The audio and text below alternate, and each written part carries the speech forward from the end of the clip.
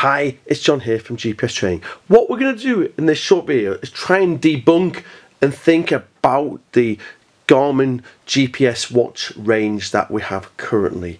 It's a big subject in its own right, so I thought in this short video we'll try and just look at some of the key features and the main differences between each of the watches and what we should really be looking at before we buy an outdoor GPS watch. There's really two lines that Garmin run, which is the Instinct range, and then we've got the Fenix range. Instinct range is less than half the price of what we find in the Fenix. So Instinct kind of coming in around £250. Yeah, I know prices vary a little bit. £250 for the Instinct GPS watch. It's got a black and white screen on it, and it has a rubberized strap on it, and you can see it's just a nice compact GPS watch. We've still got heart rate on there, we've still got all the key things, and it is still a navigation aid, but £250 is really good value for me. We're selling quite a lot of them. It comes in four quite funky colours. So kind of a plastic or a rubberized material is done with. The positive thing about it, because it's just got this black and white screen, or this monochrome screen as they call it, we've got a fantastic battery life on there, and it's quite small as well. So I know a lot of people who've got smaller wrists have really liked that into it, and it's also a smartwatch, so it pairs with your mobile phone. You get your smart notifications on it and this kind of thing. So a lot of people who've got handheld units have been buying the Instinct off as their introduction into the world of GPS watches. It measures your steps. It's that smartwatch. It will navigate you around a route, or in the world of watches we call that a course. So you can transfer a GPX file onto it and it would take you for that walk. I say great battery life on it, and it measures your stress levels and all sorts of different things. It measures your sleep levels, floors climbed, distance travelled, has that move bar, so if you sit down for too long it encourages you to get up and move around. Again, no mapping on it like we find on the Fenix range, so it's just on the map page, just a blank screen. For £250, really nice, great value GPS watch from Garmin. So that's the Instinct range. Just move the Instinct out of the way and then we'll jump onto the Fenix range. So the Fenix 6 is the current GPS watch from Garmin, and it's their premium brand compared to what we've seen with the Instinct.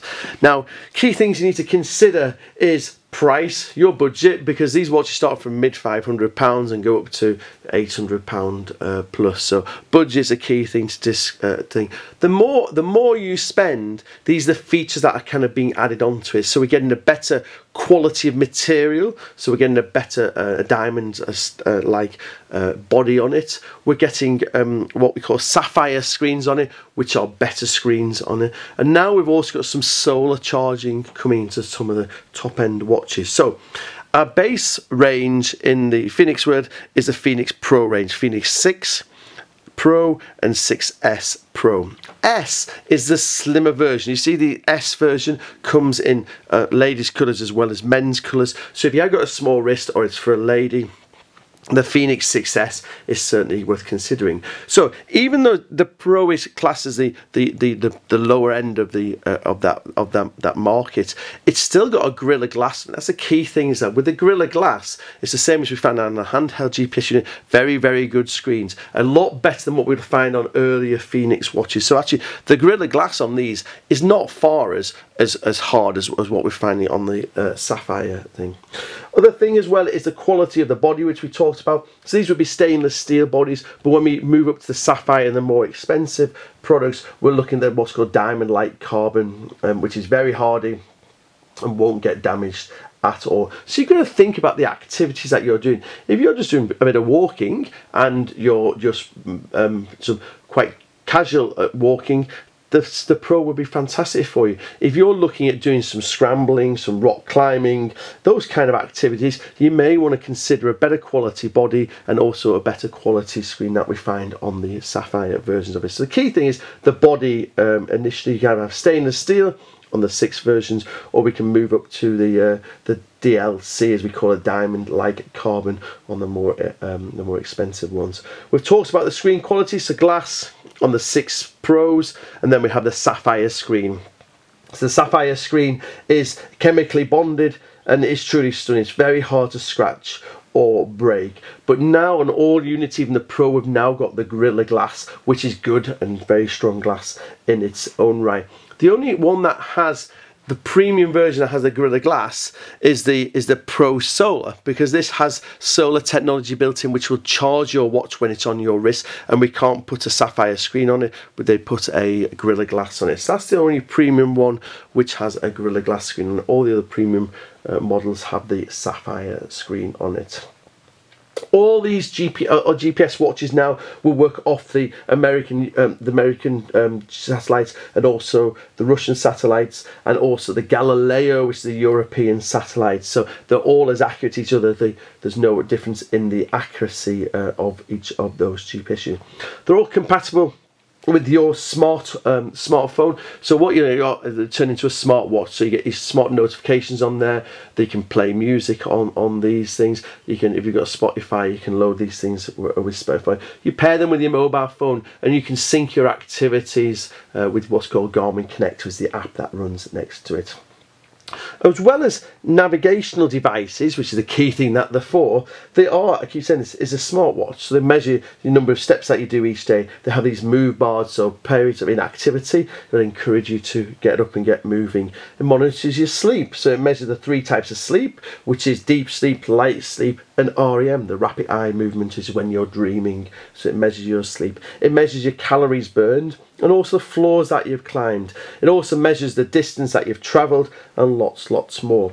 All these also come with what's called heart rate monitors. Heart rate monitors are built into the back of the watch. If I just take my Fenix watch off and put it in there, there's the heart rate monitor on the back of my Fenix watch on there, and that measures it on it. You can also see the charging port as well on the back of that watch there. So we measure your heart rate, and that will be incorporated into any activity as well. So if you're recording your activity, whether it's a sport, you're in a gym, or whether you're canoeing or whatever, or walking, you measure your heart rate and overlay that on what we would call the GPX file in the outdoor world. So we've got the heart rate monitor, and all these now in the Fenix 6 range also measures your oxygen levels in your blood as well. So they measure that on the wrist.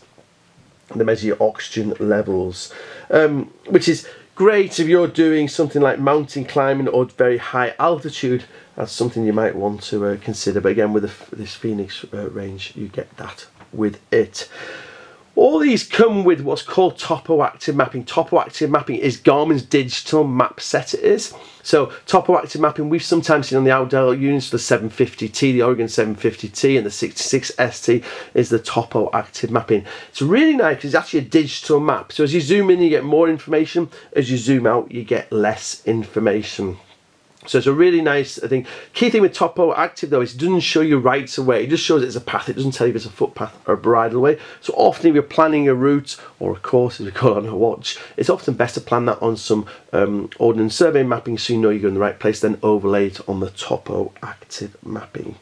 Other things to consider is battery life, because again, you power these, just charge them up, and the last version. Now all the Fenix 6 range are quite clever because they have different battery settings. So what you can do is turn off aspects of those of the watch, and it will increase that battery life. Other things that increase the battery life is a bigger watch, straightforward as that. So the 6S, the slightly smaller watch, will have less good battery life than what we find on the Fenix 6. So the S1 will have slightly less battery life as well. But then we have the 6X, which is a bigger bodied GPS watch, and therefore we can get increased battery life on there. And then we've all got the 6S Pro Solar, and again this has got it's a larger body, so we've got better battery life anyway, but then we've got a solar panel on the screen. The solar panel on the screen will charge that watch when you're out and about as well. Now it doesn't keep it so it's zero charge, you still will need to charge it, but it extends your battery life. And what it actually does is it has a black ring around the edge, which is a solar panel in its entirety. Then it has, I think it's 10% or 20% of battery solar behind that screen as well. So that's the key thing there. So kind of an example of battery life is if you're using it as a smartwatch, and these are real rough figures, so general, I know it varies from watch to watch, but we're kind of talking 14 days if you're using it as a smartwatch. And when you're using it to navigate, of course that comes down, when you're logging onto the satellites, that comes down to about 36 hours of it. Again, that varies a little bit. Again, they do have what we call expedition modes on them, which instead of making that track every few seconds, will scatter that track out, and we can then kind of increase the battery performance up to about 72 hours when you're using the GPS as well. And again, we've got the X versions that we're talking about, which have slightly larger bodies and therefore have a larger battery in there. So that's kind of an overview of the outdoor GPS watch situation. So Fenix 6 and 6S are the ones that have the stainless steel bodies and also the Gorilla Glass screens on them. If you want the premium, you've got the diamond-like carbon bodies on the 6 and 6S, and we've also got the sapphire screens on them, so the better screens on there as well. And then we've got the 6X, 6S, we've got this a sapphire, which has the sapphire screen and also the better body on that. And also with it being X, it's got increased battery life because we've got that. It's a slightly larger watch, and then we've got increased battery life. And then we've got the 6X Pro Solar, and again, it's got a similar battery life now, but now we've increased it because we're using that solar panel. That's the one that's a bit of an anomaly we keep talking about. It's actually not got a sapphire screen on it, even though it's a similar price. We've actually got the same Gorilla Glass qualities just because it's got that solar panel in there. Hopefully that clarifies things. Don't worry, when you buy your GPS watch from ourselves at GPS Training, we're not just going to sell you that box and get on with it. There's loads and loads of training videos in our online resource, which is what you get free with any GPS watch you buy from ourselves at GPS Training. And as you see, we wear them on our wrists. All our staff have got them. We use them every day, both as just an everyday watch and also when we're out navigating in the hills. So if you have any questions, any queries, don't hesitate and just give us a call.